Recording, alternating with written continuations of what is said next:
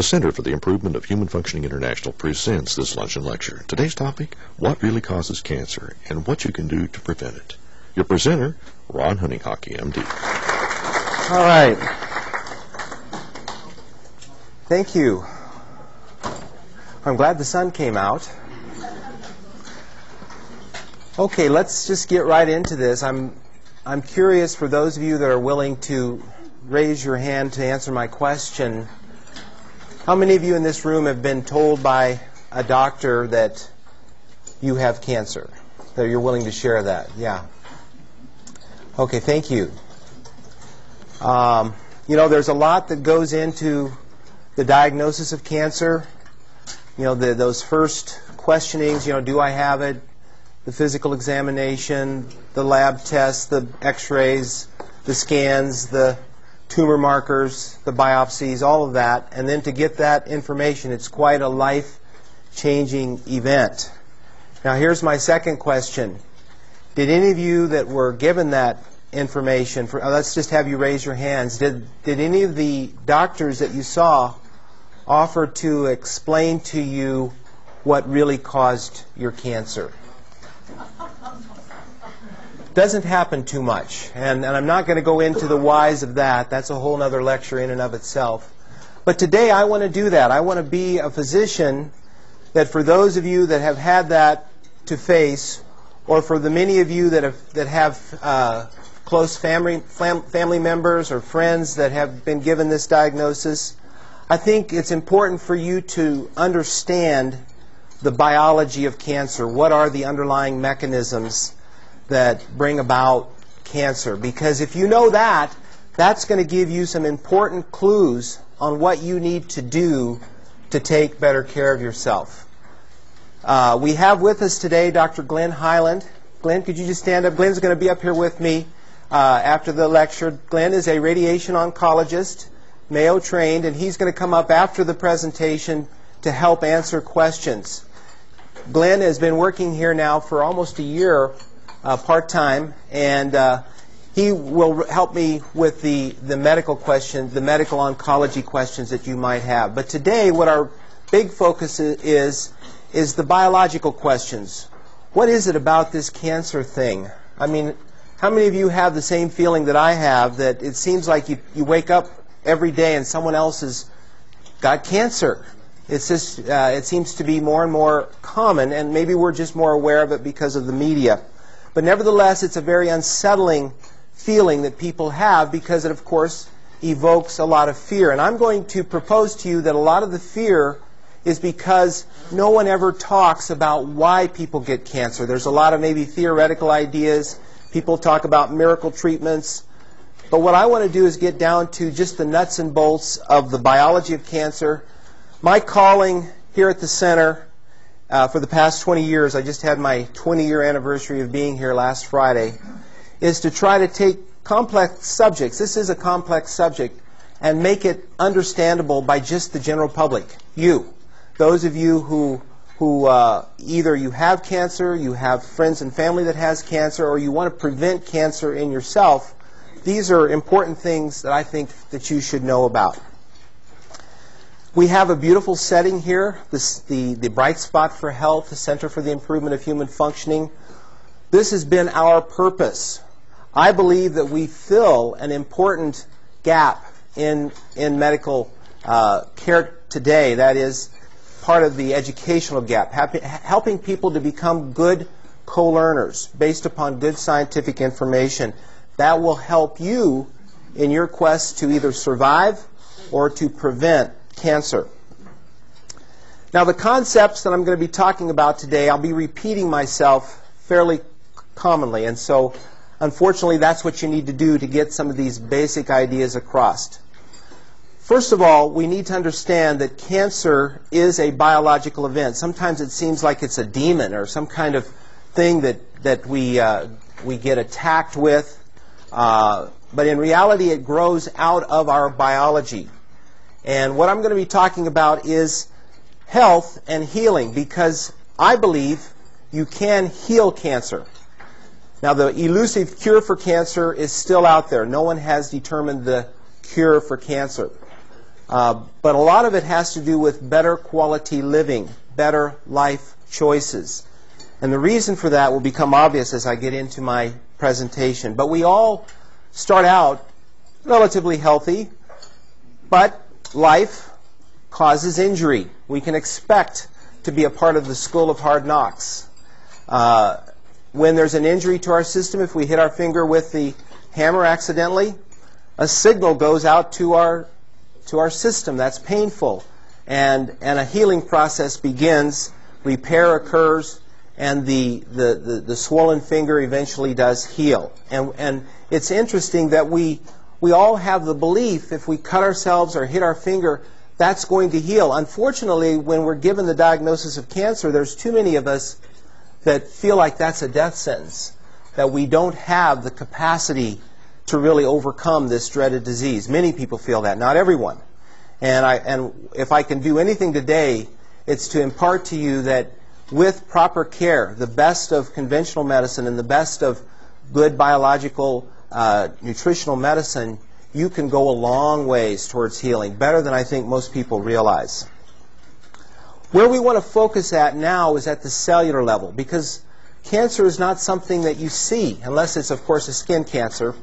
It tends to happen on the inside, and so we know that something is happening to our cells. That's what doctors do, is they get biopsies to look at the cells to see what's gone wrong.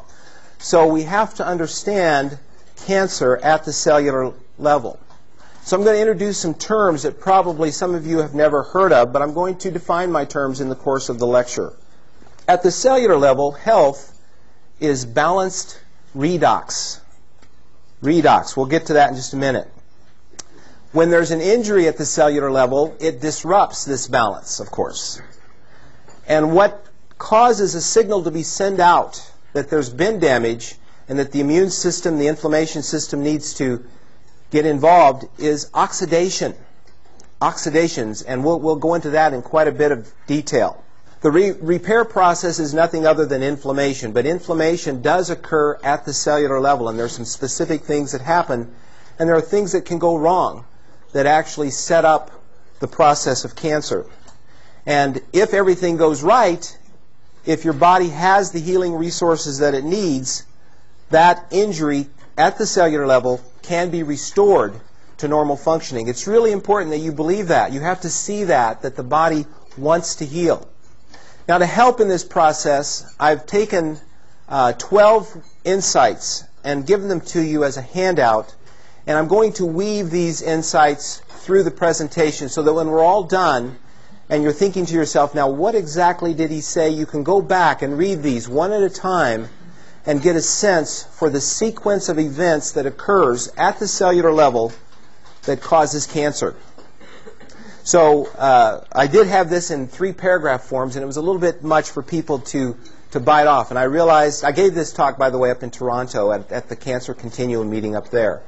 And so this is going to help you come away with a better understanding. So what is the cause of most cancers? The first insight is that the cause of most cancers can be traced back to sustained cellular injury. I can't emphasize that word enough. Sustained cellular injury due to cumulative physical, chemical, biological, and or emotional damage. So let's look at these different damaging effects within the cellular level. How about chronic physical damage? Radiation obviously can be quite damaging. If you were at Hiroshima, you got badly irradiated, and if you didn't die in the bomb blast, you died from the effects of radiation sickness. Electromagnetic fields, trauma, irritants. These are physical things that happen to us that can set the stage for sustained cellular injury. How about the chemical damage? Now, this is what probably we're most familiar with, carcinogens, toxic chemicals, heavy metals, pesticides. This is what a lot of people worry about. And yet, we do know that these are factors in the development of cancer. And the common denominator is if we're chronically exposed to these things, they're injuring our cells in a sustained way. Biological damage, aging.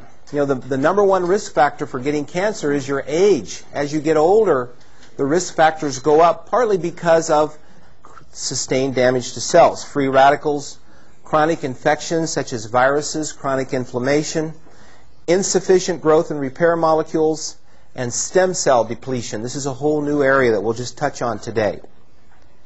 Finally, the chronic emotional or the mind-body damage. We've all heard of people who have had a serious trauma. Someone's left them, or they've lost their job, or they've had some kind of abusive situation for a long time. And this huge stress, soon thereafter they'll develop cancer. So stress, depression, loss of meaning, loss of purpose, loss of human connectedness. This can kind of set the stage. It's not as tangible as the physical, chemical, and biological, but it's a real cause that sets us up for cancer. It's clear. There's some good research, for example, that depression and cancer are definitely related.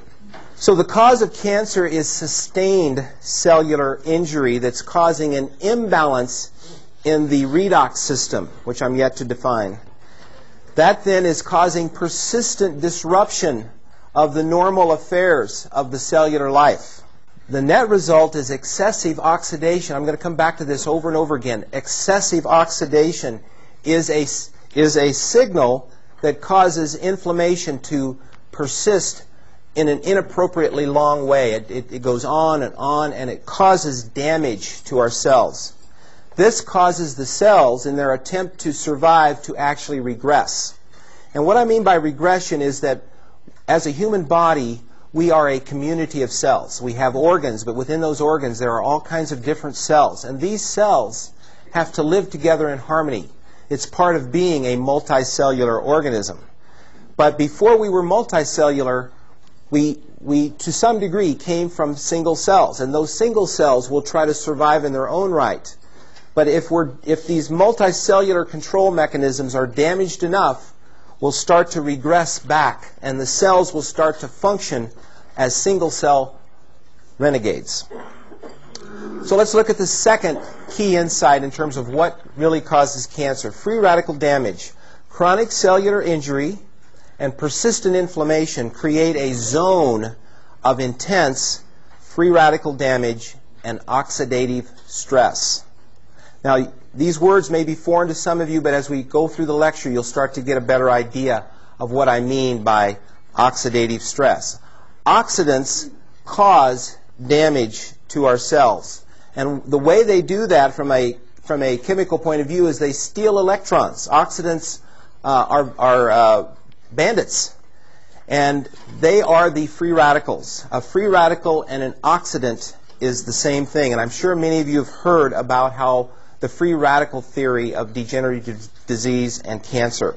So let's talk a little bit about the chemistry of this. Just to kind of keep this in real simple terms, when you have an oxygen which only has one electron in its outermost orbit, that little electron, that's an oxidant. It has an unpaired electron. And here's a donor molecule, and it's got an electron here to donate.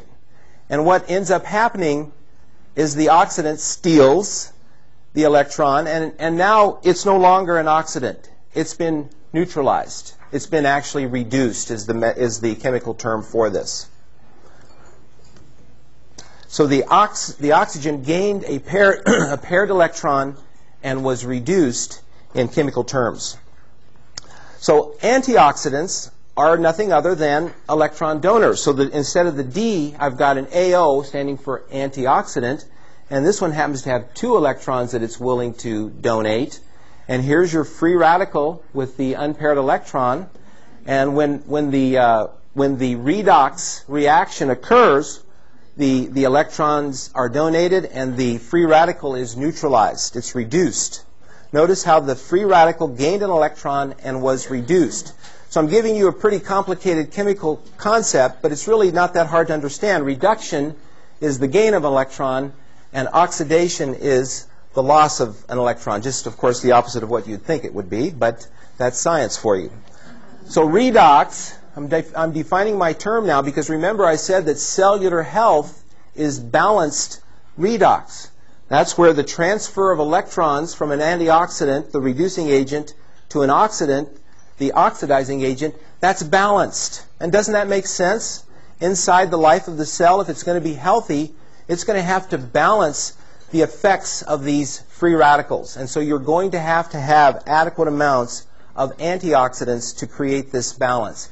And we do know that antioxidants prevent oxidant damage. How do we know that? Let's use a very common everyday example from the kitchen.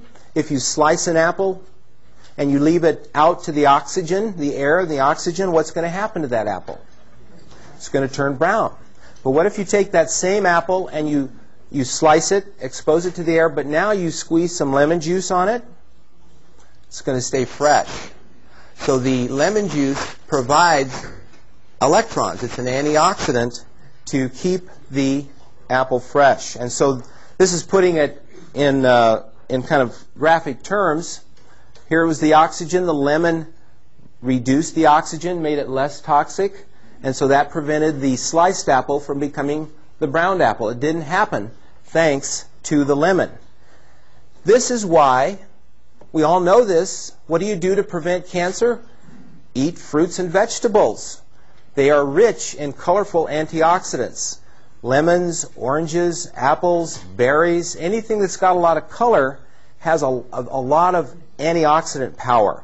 And so it's now scientifically accepted that you can prevent cellular damage by eating adequate amounts of fruits and vegetables. It used to be the American Cancer Society said that diet didn't have anything to do with cancer. It's kind of amazing that that was the position that they held.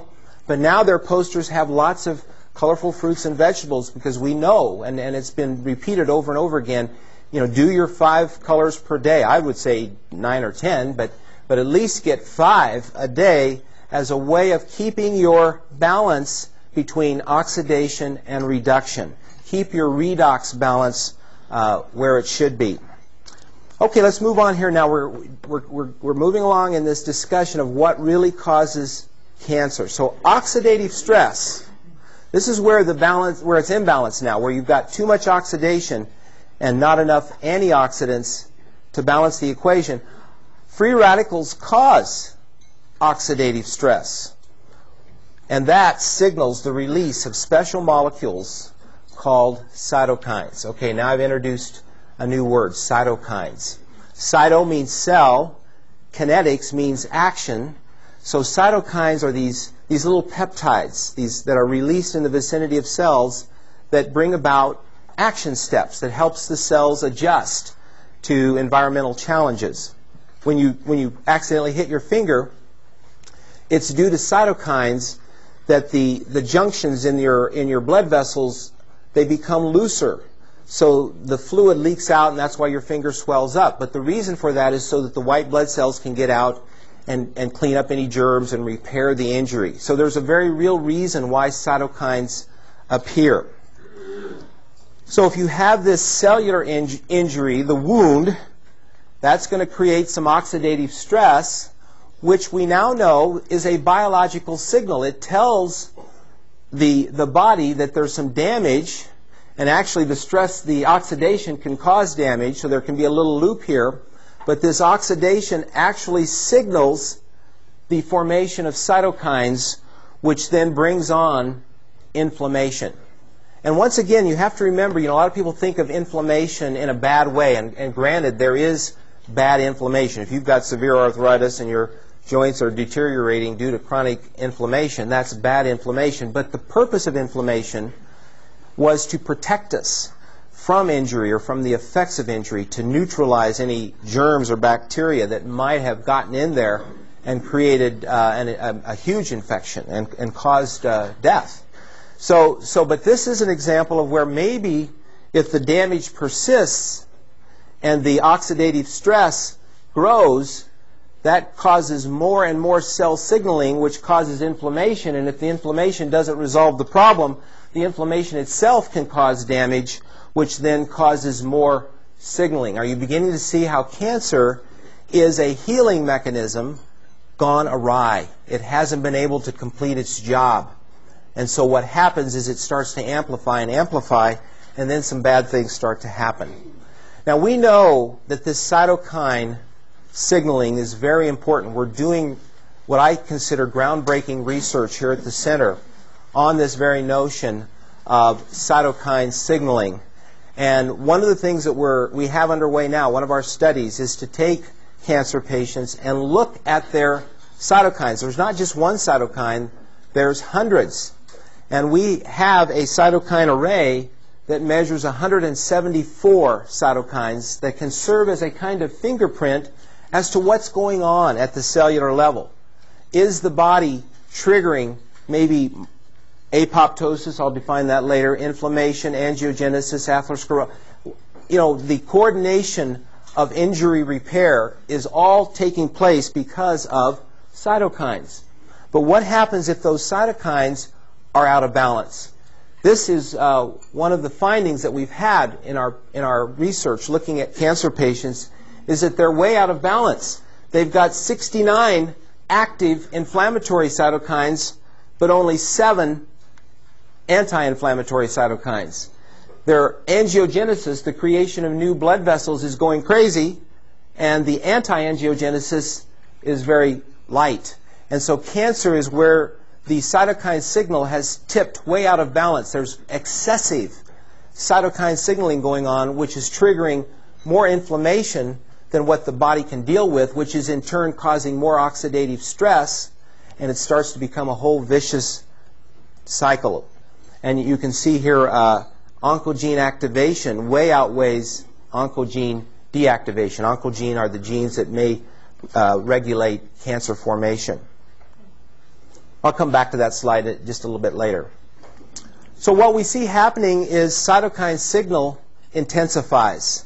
And if you don't have the nutrient reserves, if they're depleted or inadequate, and the damage cannot be repaired, then this cytokine signaling is going to intensify the inflammatory response even further in a desperate attempt to address the mounting oxidative stress. So really at the core cause of cancer is really oxidative stress that's out of control, that your body doesn't have the resources it needs to quell it, and it continues to just grow.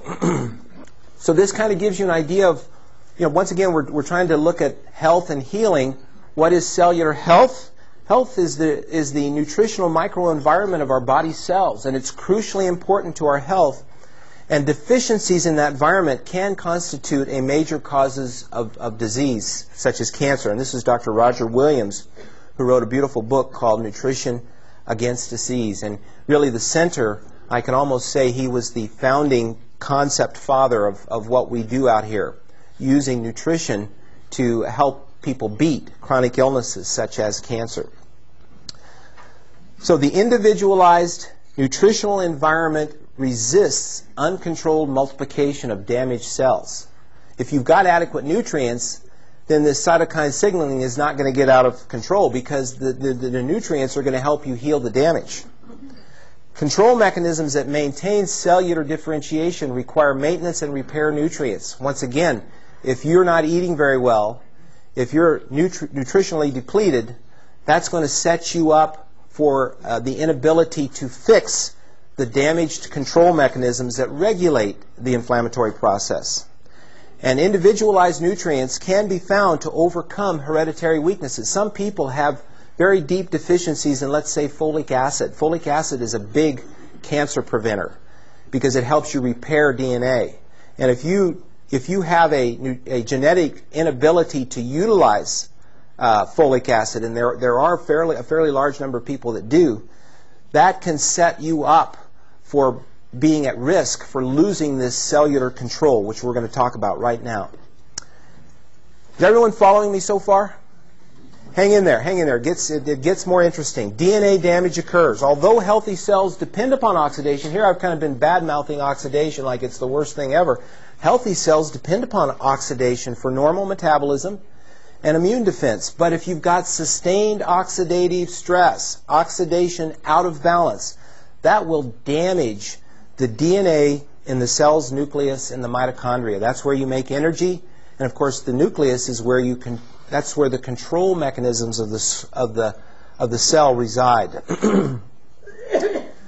Now, all of you have dealt with people that have cancer, and cancer is a very complex phenomenon. It's not just the tumor itself, it's the effects upon it's the effects upon the patient's life, and there are a number of factors that can influence the cancer. I mentioned the age of the patient can put you at higher risk. You're going to have a higher level of oxidative stress potentially the older you are.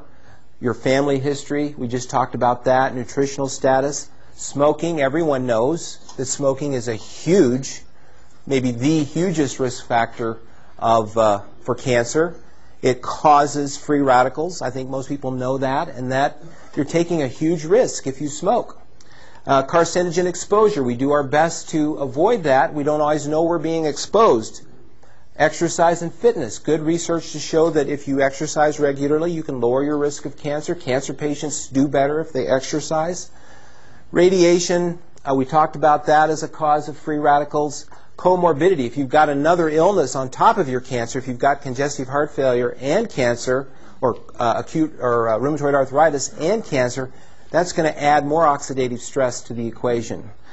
Then there's the effects upon the family life, financial stresses of cancer, family system disruption, your belief. You know, a lot of people think they're being punished by God if they've gotten cancer, or they think there's no way I can get well. Their belief structure kills them just as bad as the cancer does. I've often said that the word cancer has killed more people than the disease. So be careful about what you believe. Fear and depression. Stage of cancer diagnosis. The more advanced it is, the harder it is to work with.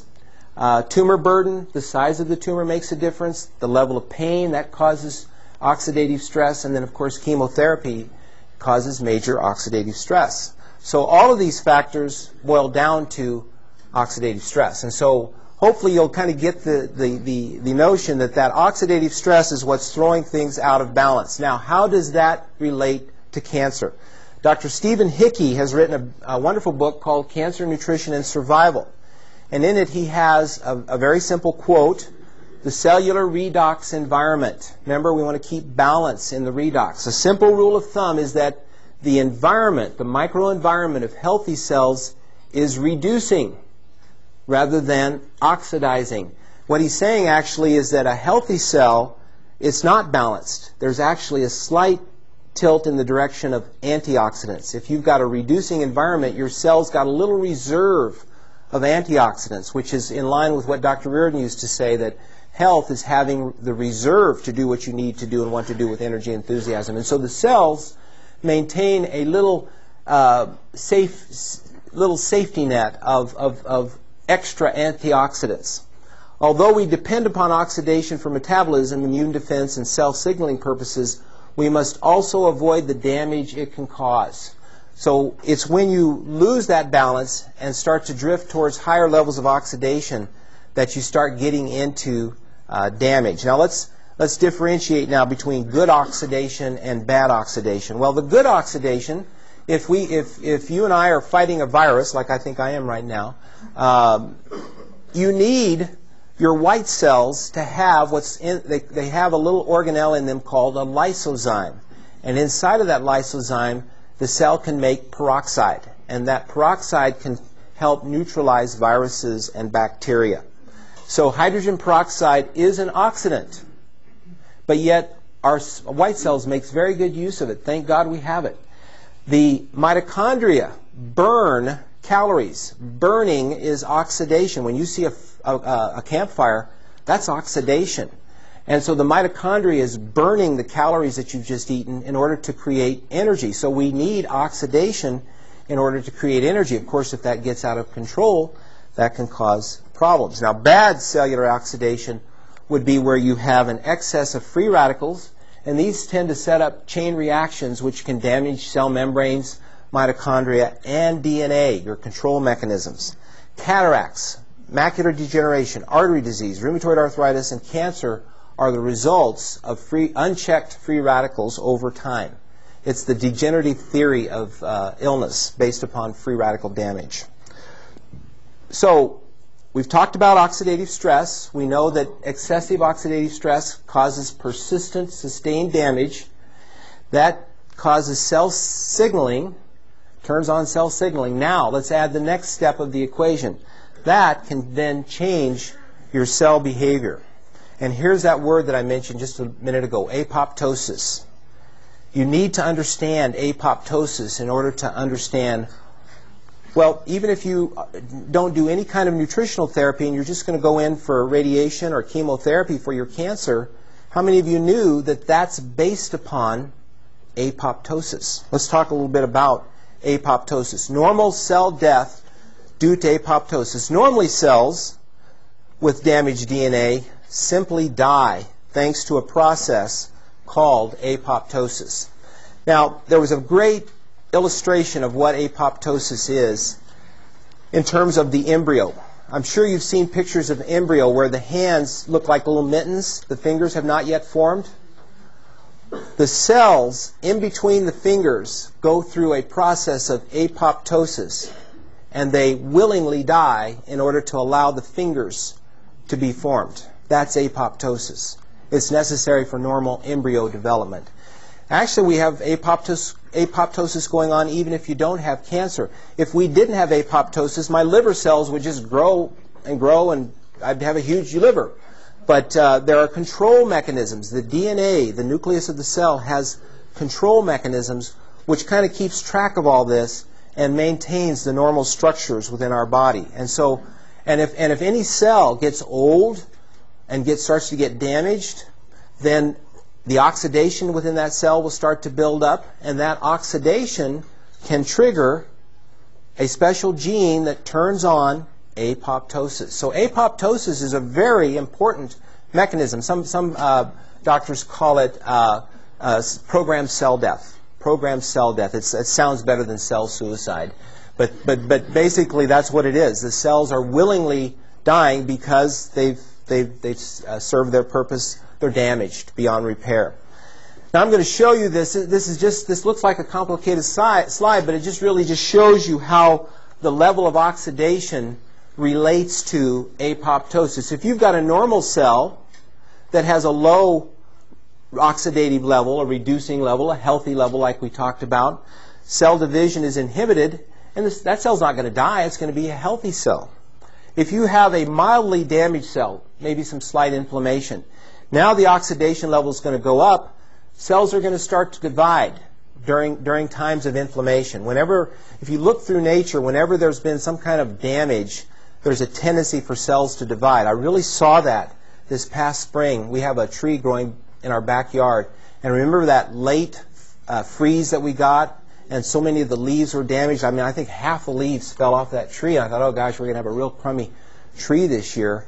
Well, guess what? There was just a superabundance of more leaves that grew back, probably thicker than I've ever seen on that particular tree.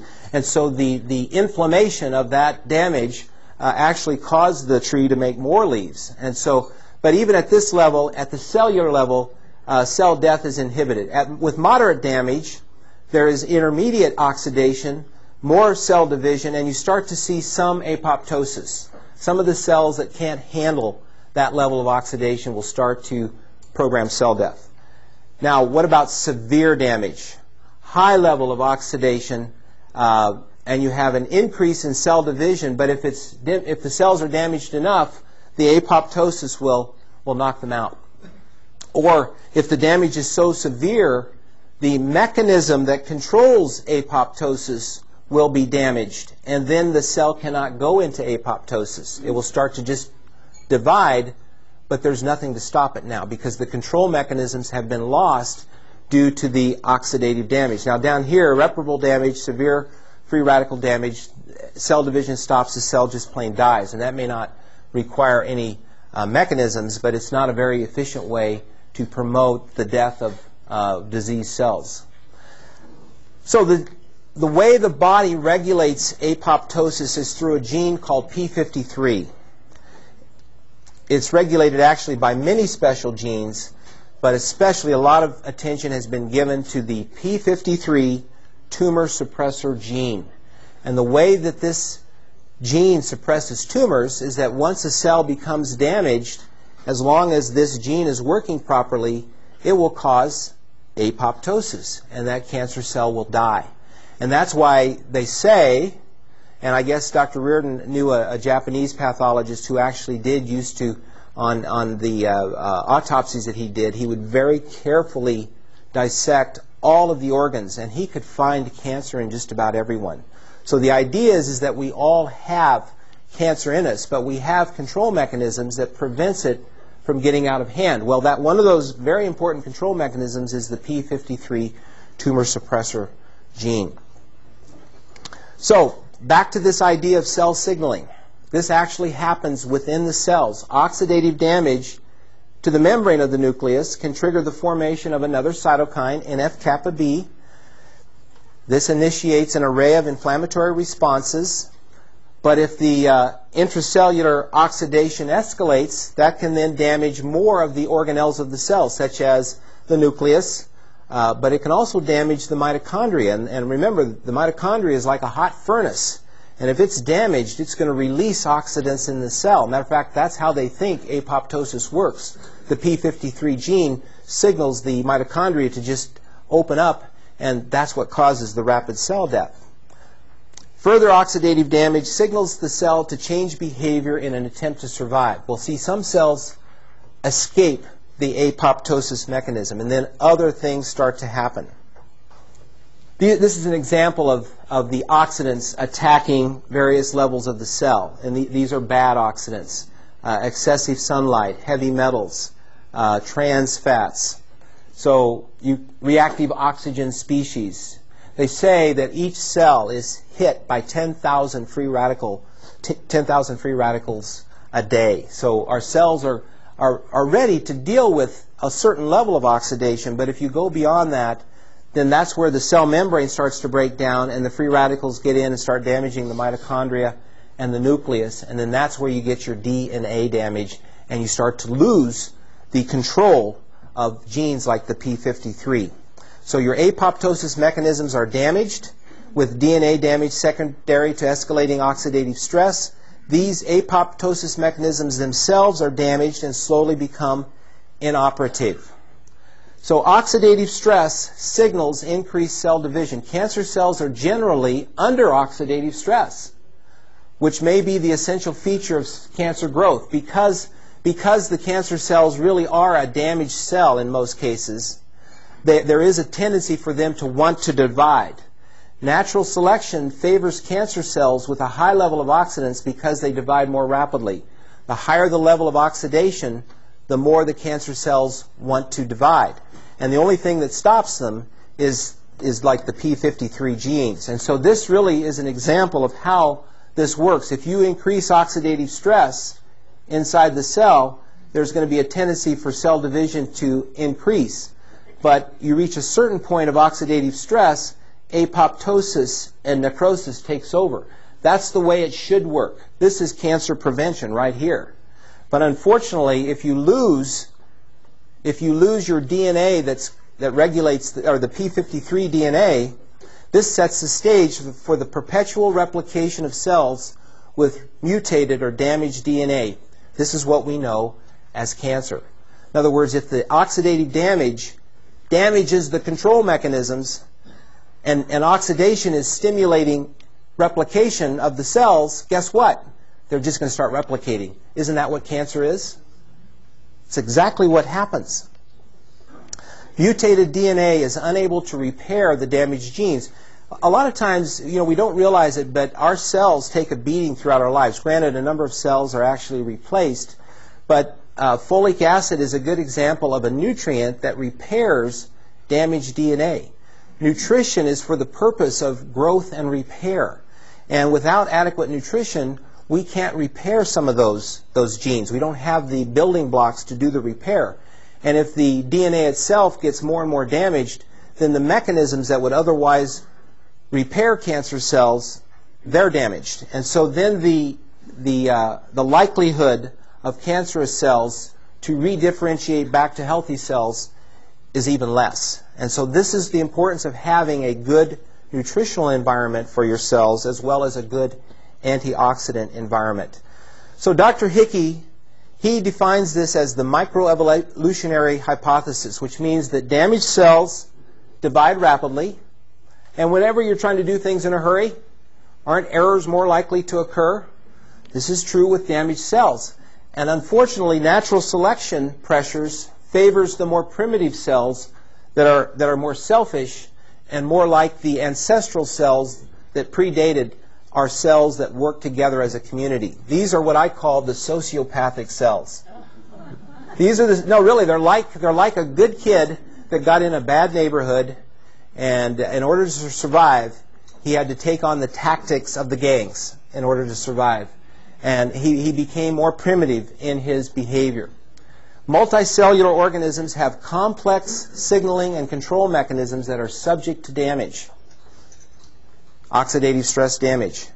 Damaged cells will tend to revert to single-cell survival tactics that involve competition rather than cooperation. Dr. Hickey's written another article called Cancer as the Selfish Cell.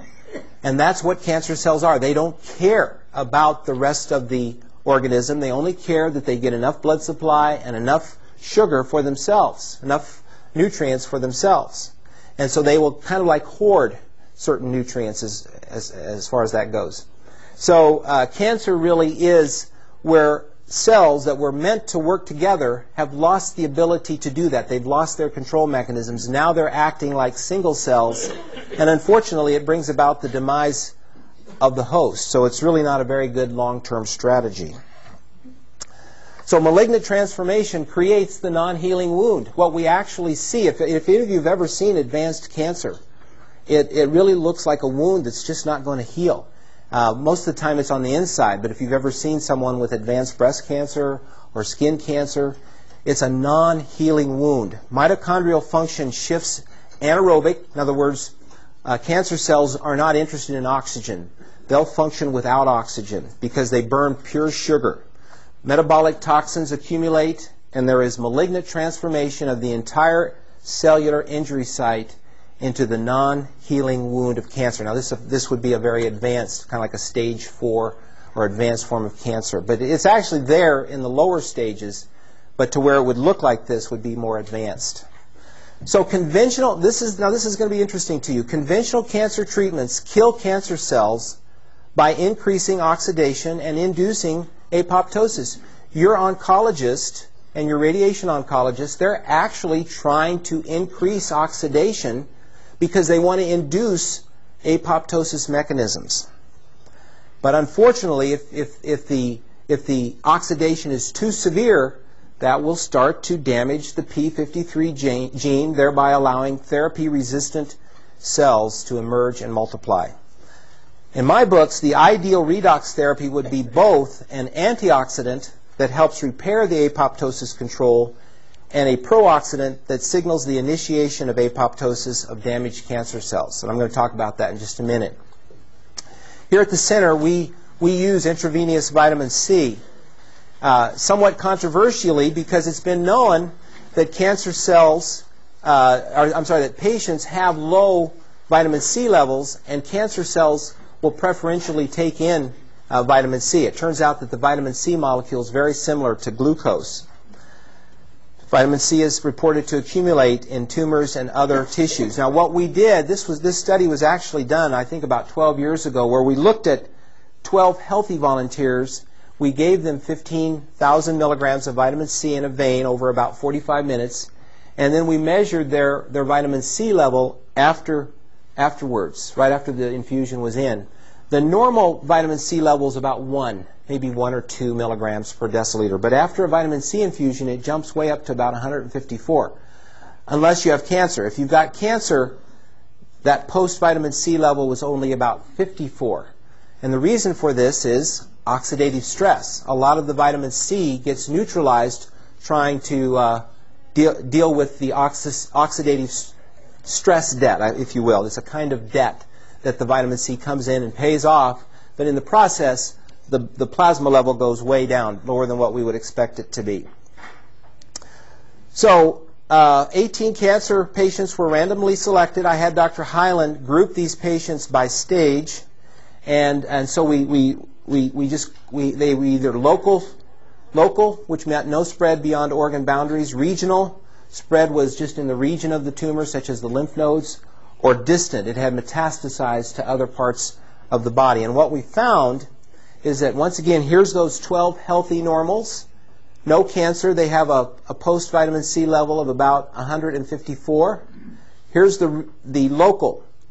The cancer is just localized just to where the tumor is starting to grow. Here's the regional, and here's the distant. So what this tells us that as the cancer advances, it creates more oxidative stress.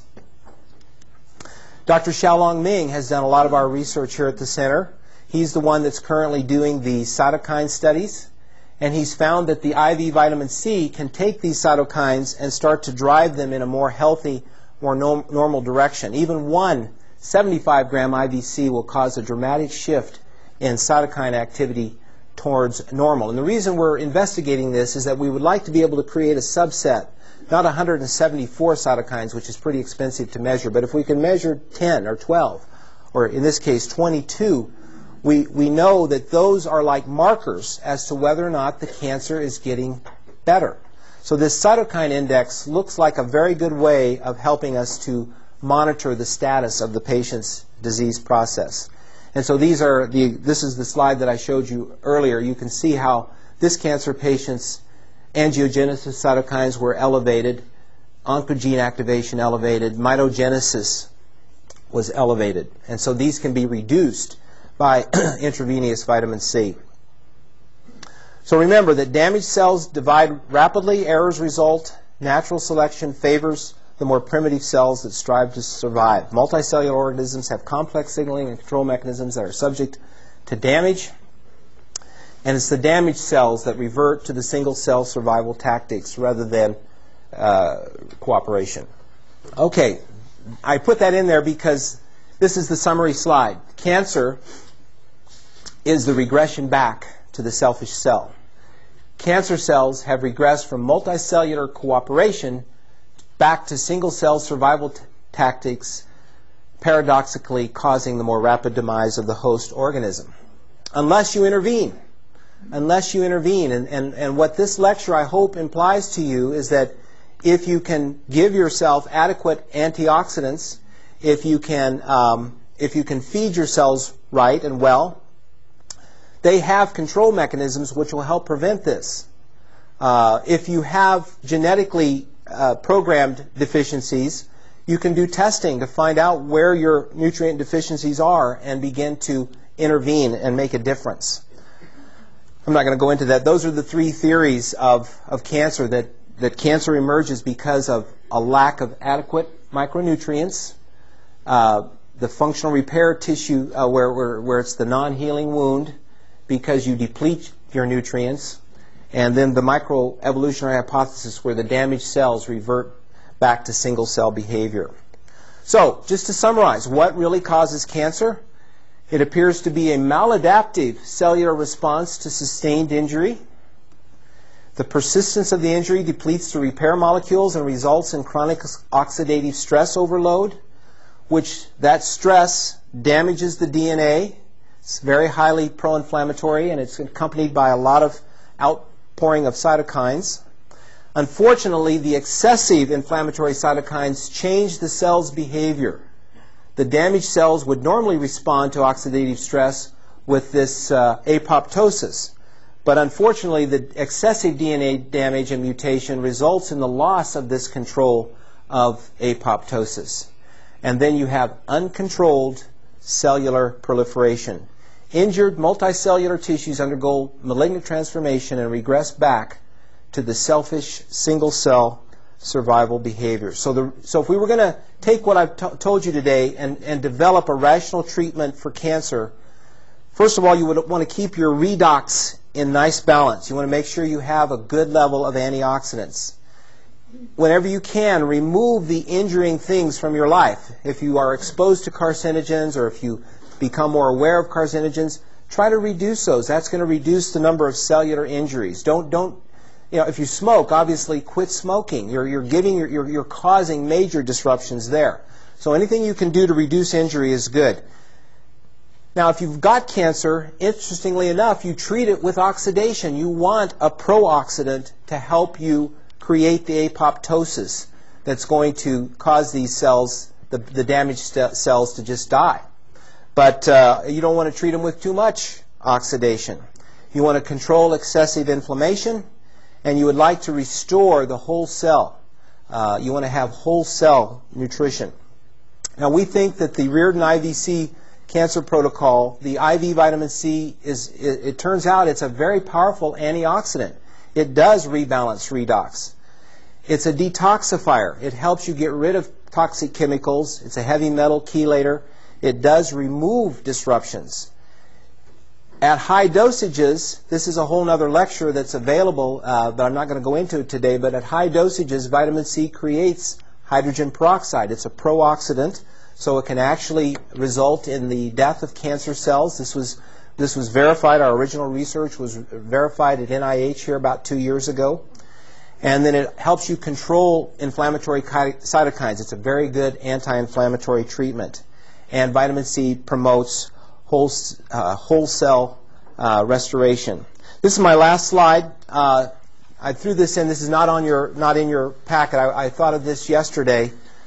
Dr. Charles Simone spoke here at one of our conferences, and he wrote a book called The Truth About Breast Health and Breast Cancer.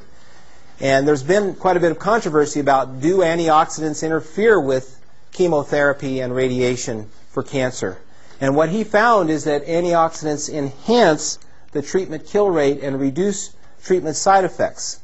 What is evidence does he have? He quotes 145 cellular studies, 135 animal studies, 50 human studies, and he looked at 8,500 patients, 5,000 of whom took antioxidants. 4,700 of the 5,000 showed increased survival. So what I'm saying about oxidative stress is very real, and if you can reduce your oxidative stress, that alone will help you with your survival. So if you want to know more about this, we have some online lectures where if you have high-speed internet, you can go to healthhunteronline.org and watch video lectures on demand about how to use IV vitamin C, how to conquer cancer with redox synergy. These are some of the topics that are available there. And plus we have a whole slate of lectures that recur on a rotating basis. And so, at this point, I'm going to have Dr. Glenn Hyland come up, and I'd like to take your questions. For those of you in the satellite areas, you're welcome to come into the panorama room to ask any questions that you might have. Okay, got it up here. For those of you, we're going to get you on tape. Chronic use of vitamin C in high doses is known to cause kidney damage. With these high, very mega dose of vitamin C in IV use, are you seeing any kidney damage, or how long are you using this? Vitamin C is converted to oxalate, and there was the notion that vitamin C did create kidney stones and damage the kidneys. And actually there's been a number of major studies looking at oral vitamin C showing that it really doesn't cause kidney stones, even though that idea was there. Also, if that were true, I always tell people we would be the kidney stone capital of the world, because over the course of the 20 years that I've been here, I estimate we've given over 30,000 intravenous vitamin C infusions, and I can remember maybe one person, maybe two, that had a kidney stone. Vitamin C, if you have a tendency for kidney stones, vitamin C is not the best treatment for it. We use magnesium and B6, but we've not found vitamin C to damage the kidneys. Now, if you've got renal failure, that's a contraindication to IV vitamin C. In some of the cases where damage occurred, it was given inappropriately, and we've got a protocol that precautions against using it that way. Yes, right here. Okay. Go ahead. Somebody make a decision. Two questions. I don't know what the kine is in cytokine. I know cyto stands for cell, but what does kine stand for? Action. Kinetic. Action. Action? Kinetic. Okay. I wrote a question down here, and I don't know if it's even an intelligent question. How does inflammation cause oxidation? Well, inflammation brings white blood cells to the area that's been damaged. And the white blood cells contain these lysozymes, which contain peroxide. So inflammation can create more oxidative stress at the area of damage. It can also bring about healing too, so it can work both ways. Do you think taking oxygen can help kill cancer cells? Dr. Harvey. Well, it's getting the oxygen to the cancer cell, yes. It's a deficiency of oxygen. It's called the Warburg effect, is probably one of the things that allows for injury to happen to the cell that will eventually lead to a cancer formation. So getting the oxygen there, but the thing is how do you do that? Just taking oxygen through a nasal cannula probably doesn't get enough oxygen to the cancer tissue to make a difference. A hyperbaric oxygen may help in that regard. So it's finding a way. Exercise, that's one reason why exercise is important, is that it increases the blood flow and therefore supposedly the oxygen level to the cancer area. So yes, I think it does help. Okay, great. What about hydrogen peroxide infusion? What about hydrogen peroxide infusion? There are places around the country that are using hydrogen peroxide infusion. I think the concern that we discovered here, we've tried it. It can be very sclerosing to the veins. The beauty of vitamin C over hydrogen peroxide is that the biological protective effects of vitamin C are great. A lot of cancer patients are, in my mind, a lot of them are suffering from scurvy. They have very low vitamin C levels, they're tired, they have low appetite, they're depressed, they have no motivation. And when we give the IV vitamin C, we're actually correcting either the full-blown scurvy or the subclinical scurvy that they have. They're not eating very well. And so the vitamin C helps biologically as well as having the selective kill of tumor cells. And the beauty of the vitamin C is that it doesn't convert to peroxide until it gets into the tissues. Or either that or there are mechanisms in the blood that prevent the development of significant amounts of peroxide. So it's able to act in the way that the NIH study put it. It's like a prodrug because we're using vitamin C at pharmacologic doses to deliver it to the tissues, and there it converts the peroxide, which the peroxide then creates the apoptosis of the cancer cells. So it's a little more subtle. Yeah. It's also safer. It's much safer, works both ways, whereas the IV peroxide, the only thing it's going to do is kill the tumor cell, which that's good, but vitamin C, you get both actions working. Yeah, in the normal cell, you'll have a higher oxygenated state, and therefore antioxidants like vitamin C will act as an antioxidant in the normal tissue.